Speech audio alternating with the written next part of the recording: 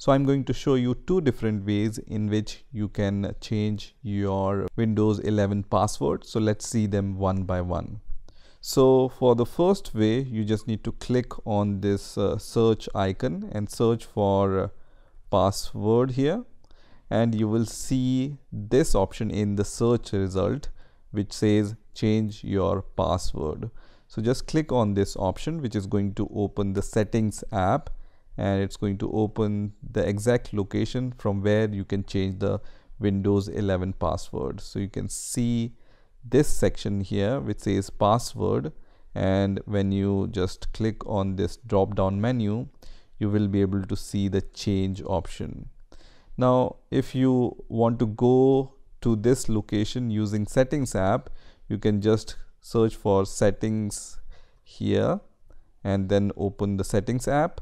And once the settings app opens, you just need to click on accounts and then click on sign in options, and then you will see the same option for the password. So just click on this drop down menu and you will see the change button here. So just click on the change button and you just need to give your current password. So I'm going to provide my current Windows password here and then click on next. And once I do that, I have the option to provide my new password and then confirm the new password, and then I can also provide the hint for that password so I can remember this password, right? So this is the first way. Let me show you the second way. So for the second way, you just need to press Ctrl Alt Delete on your Windows 11 operating system. So just press Ctrl Alt Delete here, and when you press on Ctrl Alt Delete on your Windows 11 operating system, it's going to show you this window.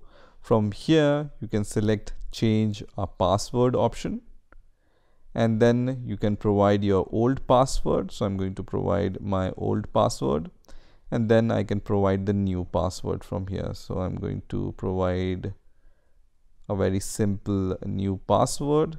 Let me show you this password also. This is just test123, and then I can just provide the same password again. So I just need to provide the confirmation, and then I can just click on this submit arrow. Once I do that, you can see your password has been changed.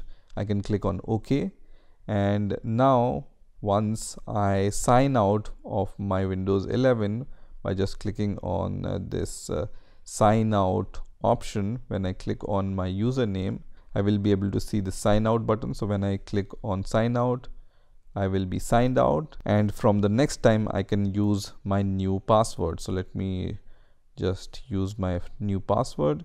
You can see it once again, and then click on submit, and I will be successfully logged in with my new password. And now I'm successfully logged in with my new password. So this is how you can change your Windows 11 password. I hope you enjoyed this video, and I will see you in the next video.